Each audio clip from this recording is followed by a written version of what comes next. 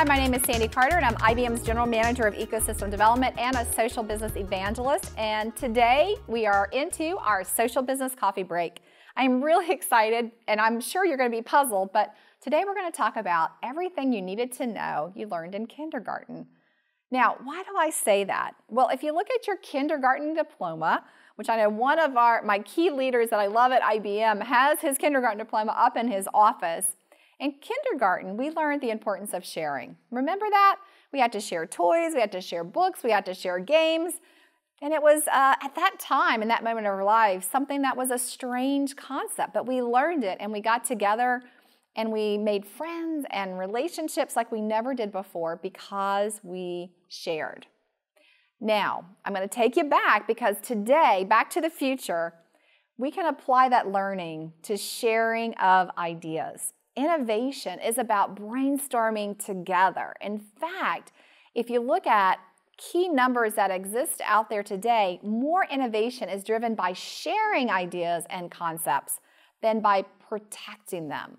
Think about what problems could you solve in your company if you weren't worried about who was getting the credit, but you guys came together and you shared those big thoughts, how much more quickly you could innovate and how many more great things you could get out into the marketplace. So let me just give you a quick example. I love this example. So it's a candle problem.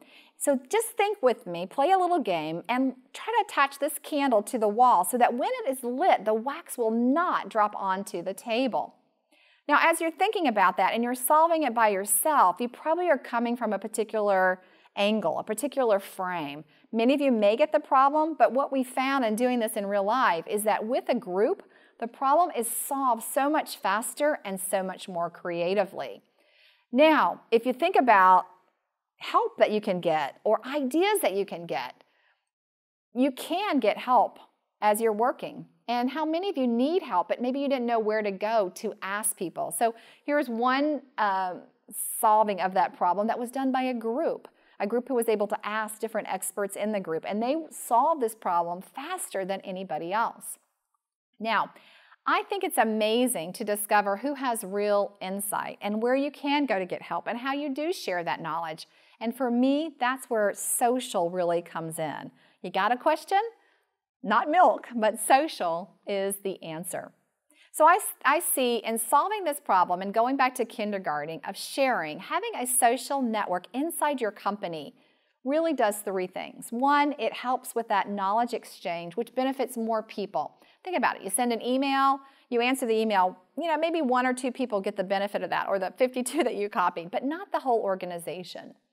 Secondly, I really see this with more frequent knowledge accidents, as I call them. How often are you walking down the hall and you bump into someone and they just happen to be working on something similar, or they just happen to know this particular answer? I had this happen on the airplane the other day where I was sitting beside someone who was an expert in an area that I wanted to know more about. How do you have those knowledge accidents online in the social world with more global companies? And then three, how do you find that expert?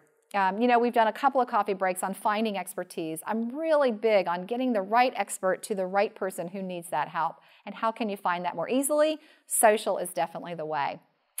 So let's take a look at this. When you have a question and someone gives you the answer, now the whole team can benefit when you do that in an activity stream. Not just one person, but everybody on the team can see that answer. Two, these knowledge accidents that we talked about, I think, help companies progress in their innovation. These knowledge accidents are having people connect who didn't even know they had something in common that you used to do at a coffee break now can happen online and drive greater innovation. And finally, getting to the right expert. We had talked several times that people waste a day, a week trying to find the right expert that they need to drive the business. So use social to help find that expert much more quickly.